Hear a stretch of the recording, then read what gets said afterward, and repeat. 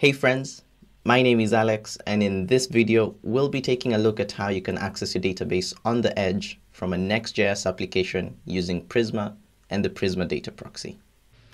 The edge is a form of serverless compute that allows running server-side code geographically closer to your user.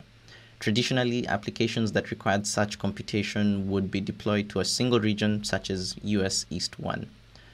The edge works similarly to serverless functions, but without the cold starts because they have a smaller runtime that leads to fast startup times. Examples of such environments include Vercel's Edge runtime and Cloudflare workers.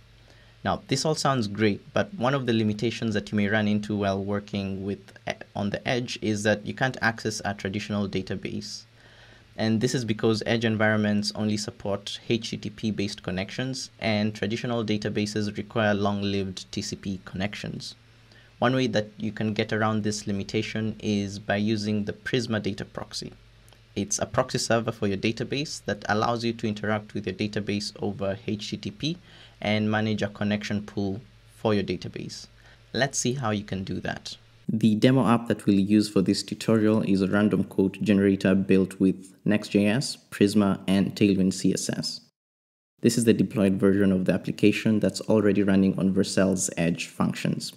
It has one server-side rendered route and an API route that makes a request to the database and then returns a random quote. Now with me is the starter application, which I've already cloned and installed the dependencies. If you'd like to follow along with the rest of the tutorial, the link to the starter application will be included in the video's description. It's already configured to use Vercel's Edge runtime with the experimental edge config in the next.config.js file, index.tsx file, and the quote.ts API route. The package.json file contains a Vercel build script that runs Prisma migrate deploy, which applies any pending migrations to the production database during the build step. Inside the Prisma folder, we have a schema.prisma file. In this case, we have one model defined called quote with the ID, content, author, created at, and updated at fields. The application will use a Postgres database, which is specified inside the data source block. The project also contains a seed.ts file, which is responsible for seeding the database with sample data contained in the data.json file. The data.json file contains 178 quotes. The Prisma folder also contains a migration folder that contains an SQL migration that creates the quote table in the database. The starter project also has a prisma.ts file inside the lib folder that defines a Prisma client instance that will be used to query the database across the entire application. Inside the pages folder, the index.tsx file contains a get server-side props, which returns a count of all the records in the quotes table, and then generates a random number, and then fetches a quote whose ID is equivalent to the random number that we created. The route then renders the data on the page, displaying the author and the name. The quote API route contains similar logic. However, the difference is that the API route caches the response for a minute. Let's now update the application and make it functional. We'll first sync the Prisma schema with the database schema and then seed the database with some sample data. We'll then create a GitHub repository and push our code upstream to GitHub. This is essential because we need to import the project in the Prisma Data Platform so that we can create a Prisma Data Proxy connection string. After that, we'll regenerate Prisma Client and update the application to use an edge-compatible version of Prisma Client. And finally, we'll then deploy the application to Vercel. I haven't connected my application to any database. However, I have an empty database hosted on Railway. I'll go ahead and copy the database connection string inside the connect tab and then paste it in the .env file. Next, sync the Prisma schema with the database by running npx prisma migrate dev. Then seed the database with npx prisma dbseed, and you can confirm that seeding was successful by checking the data tab on Railway. Great. Next, head over to GitHub and create a private repository on github.com/new. I'll call my repository quote generator and leave the default options as they are, and then create a repository. Once the repo is created successfully, copy the commands that sets up a GitHub origin and then pushes the code to GitHub. Now back in the project, initialize Git and then commit all the files. Then paste in the commands that you just copied from GitHub and run it. And you can confirm that the code was successfully pushed to GitHub by refreshing the page on GitHub. Once that's done, navigate to cloud.prisma.io and sign up for a free account if you don't have one yet. After successfully logging in, create a new project by clicking the New Project button, which will land you in the Create Project page. Fill out the project's name and your GitHub account details. I'll call my project Quote Generator, similar to the GitHub repository's name. Select Import a GitHub repository and select the repository that I just created. You can leave the default values for the branch and Prisma schema path. Once you're happy with the changes, click Next, and this will land you on the Configure Project page. Select Use My Own Database, and then paste in your database connection string. I'll go ahead and copy mine from my clipboard, and then select the region that's closest to your database in the Data Proxy section. I'll stick with the default options, but in case your database is behind a firewall, you can enable the static IPs that will allow the Prisma Data Proxy to communicate with your database.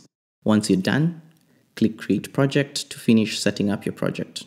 You should see a Deploy Project page with two connection strings. The first is the Prisma Data Proxy connection string that starts with Prisma : and then 2/. Copy this connection string to your clipboard. And the second URL is your database's connection string. Back in your project, navigate to the .env file and rename the existing database URL to migrate database URL. Redefine database URL and then paste in the connection string you just copied from the Prisma Data platform. The migrate database URL will be used to apply any pending migration to the database as the app is being deployed on Vercel. Next, open up the terminal and generate Prisma client that will use Prisma Data Proxy by appending the Data Proxy flag to the generate command. Then navigate to prisma.ts inside the lib folder and update the Prisma client import from @prisma/client to @prisma/client/edge to use an edge compatible version of Prisma client. Once that's done, you can test out your application locally by running npm run dev and navigating to localhost 3000. This looks pretty solid. Let's now deploy our app to Vercel. Commit the changes that you made to the prisma.ts file and then push them to GitHub. Navigate to vercel.com/new and import the GitHub repository. Give your project a name, and in the environment variable section, add the database URL, which is the Prisma Data Proxy connection string. Add your migrate database URL, that's your database's connection string, and then add a Prisma generate data proxy variable whose value is true. The Prisma generate data proxy environment variable ensures that Prisma client for data proxy is generated during the build step. Click deploy to kick off the build, and once that's successful, you should see a snapshot of your home page.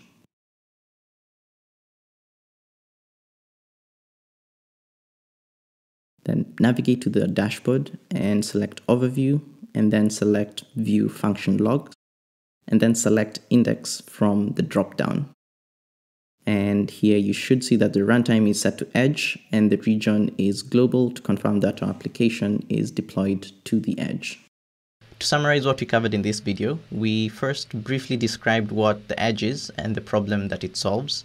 We then took an existing application using Prisma and Next.js and used the Prisma Data Proxy to allow database access on the edge, and then finally deployed the application to Vercel's edge network. The edge is fairly young and promising, and the ecosystem for best practices when working with distributed applications are yet to be figured out. The pattern that I've showed you in the video might not cater for a real-world use case, but it will be exciting to see the opportunities that open up in this space. If you'd like to learn more about database access on the edge with Next.js, Vercel, Prisma, and the Prisma Data Proxy, I've included a link in the video description to a blog post that goes in depth to all this. I hope you found this video insightful, and if you have any questions, feel free to post them in the comment section, create a GitHub discussion, or tweet at us. Thank you for watching.